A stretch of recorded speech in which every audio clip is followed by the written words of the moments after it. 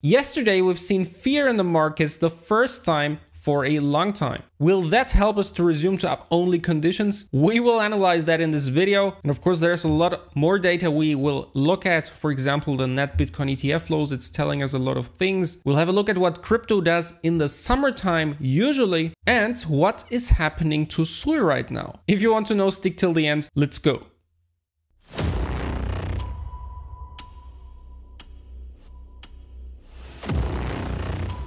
And with that, welcome to another episode of Phil Prince, your one and only stop for crypto, finance, and trading. We've actually seen fear in the markets again, which means a score of 43. Today we have 48, which is neutral. But if we have a look at the chart over time, we can see that this is actually pretty special, as this is the lowest reading since January this year. And a comparable score was in October 2023. So we're slowly seeing the greed coming out of market participants. And for a sustained uptrend, that is extremely healthy. So I hope none of you is getting fear, because that is not necessary in my opinion. Because we shouldn't forget, market is going up for a pretty long time now. Bear market bottom, December 2022, January 2023. Then this first uptrend, and then the parabolic uptrend started in October 2023. And this alone is more than 200 days now without any significant downturn. The only downturn we've had is this post ETF dump, which was around 20%. And even before that, not more than 20%. Here and here as well. This one too. And at the moment, we're actually also at around minus 20%. But before we have a look if it's likely that this is a local bottom and this fear we're seeing is enough for that, let's take a look at the net Bitcoin ETF flows, because this has proven as very important this cycle. This whole uptrend seems to be backed by the Bitcoin ETFs mostly, and not yet retail money flowing into crypto, apart from meme coins. And you can see that right here. Most of the ETF inflows started out in end of January, and this was a steady uptrend until March 13th, 14th. And if we mark that in the chart, you can see that this is right here and right here. So basically the most parabolic part of this cycle yet is this pre-ETF phase, basically buy the rumor, then this sell the news, and then an even more parabolic move while the ETFs had their inflows. And just as the inflows stopped, we've seen this local top. And we're pretty much going sideways, a little down since. And this is the same for the Bitcoin ETF net inflows. But it gets even more interesting. As you can see here, on May 1st, we've had the biggest bar to the downside since the inception of the Bitcoin ETF. And this comes mostly from Grayscale, which shouldn't come as a surprise. Grayscale has been there for a pretty long time, and they've converted to a Bitcoin spot ETF as the others. For example, the IBIT by BlackRock has been released, and from time to time they are selling off Bitcoin. And this of course acts as a selling pressure. So that means one of the factors that will decide if Bitcoin goes down further is if we see ongoing sell-offs by Bitcoin ETFs, specifically Grayscale. Also, I think it's pretty funny that this is on May 1st here, because the saying goes, sell in May and go away, but remember to come back in September.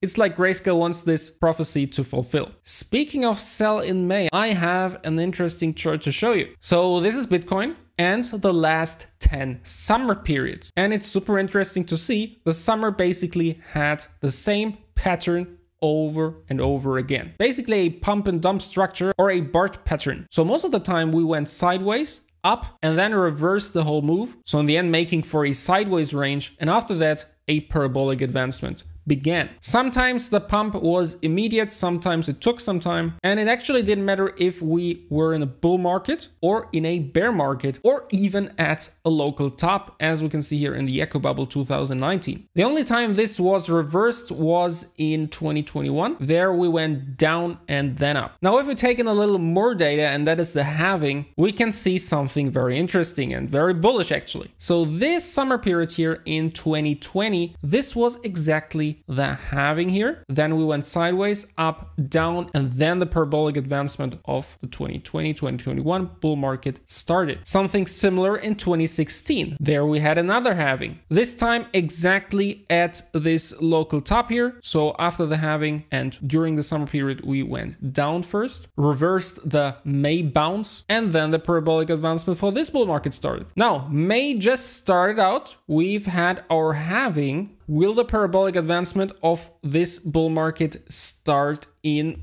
July, August, September? Well, at least that's what this data suggests. So no need to have fear. Of course, for a well-rounded analysis, we have to look at the bullish and the bearish factors and then weigh out the probabilities. Now, I've told you at the moment we're seeing Bitcoin ETF outflows, which increases selling pressure and therefore is a little bearish. Another thing that is a little bearish is, as you can see, we've had our halving here on April 20th. And as you should know, this cuts in half the block rewards that miners receive. So they're now making half the money than before for the same work. And in order to stay profitable, they have to become more efficient. So I think it's not too far-fetched that they could sell off some of the Bitcoin to buy new gear and make their mining rigs, their mining facilities more efficient. I mean, these are big companies, so we might have sell pressure for miners as well. Now, from a perspective of technical analysis, I have good and I have bad news. The first thing is we are pumping, but as you can see here,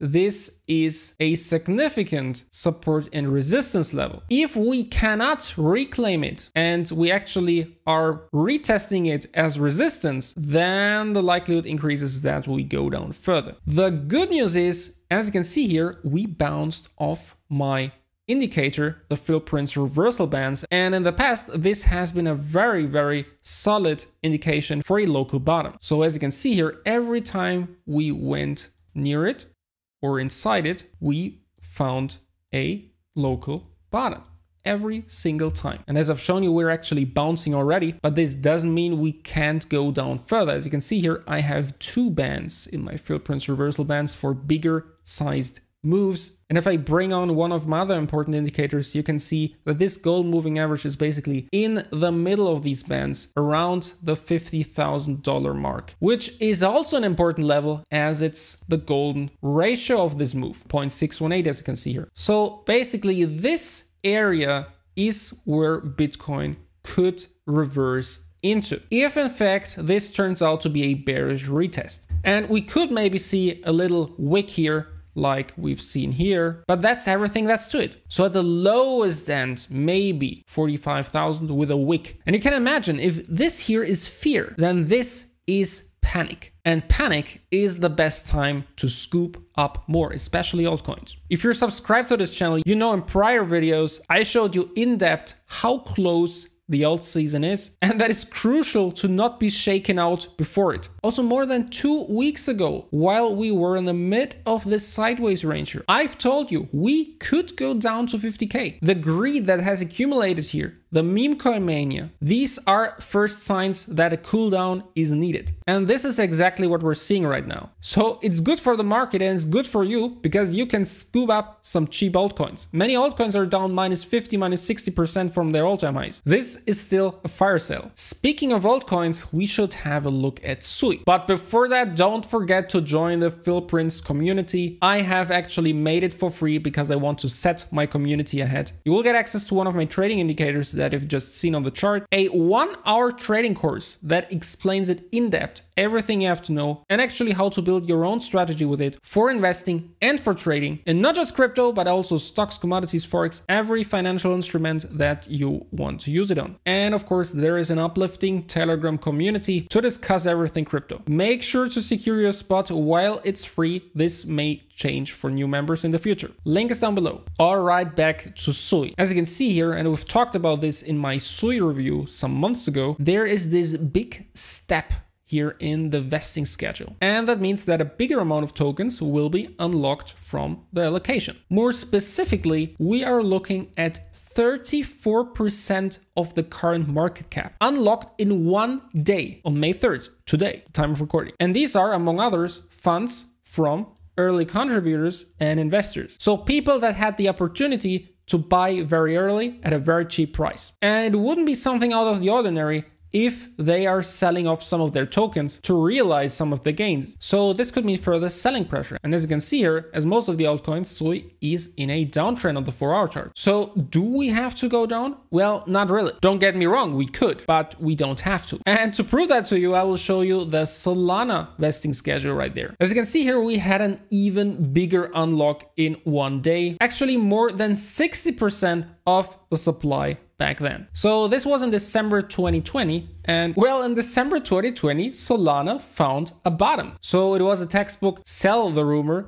buy the news event. By the way, and I don't want to brag, but as you can see here, the Philippines reversal bands catched every bottom of Solana on the daily chart beautifully. It's actually crazy. Of course, in the bear market, it went a little lower, but as you can see here, the bottom in January 2023 as well. And it just goes on and on. But back to SOI. I hope it became clear, but I will say it again. Don't sell your SOI here because of these unlocks. This might be a bottom. If we in fact go down lower, which is possible, then use these prices to scoop up more. This would pretty much be a gift. Use it, scale in, buy some more. I'm gonna be really honest with you. SOI is one of my most favorite altcoins at the moment, and I'm not affiliated with them. I say it because I mean it. If you ask yourself how low we could go, I think we could fill this wick or maybe go down below to catch some liquidity. So between 80 and 90 cents. This would also be the lower band of my Philippines reversal bands. So this is a nice spot, I think. If you haven't subscribed to this channel yet, please ask yourself why and do it now. You really don't want to miss any of the next videos. This was Phil Prince for you. Until next time, crush the markets. Goodbye.